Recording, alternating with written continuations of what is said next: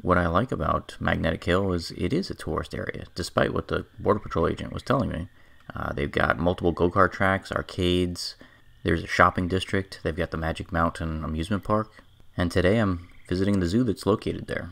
So this particular zoo is 40 acres, it features over 400 animals, and is the largest zoo in all of Atlantic Canada.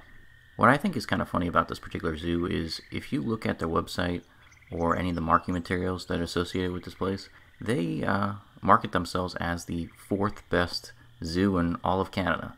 That's based on a list that was compiled back in 2008.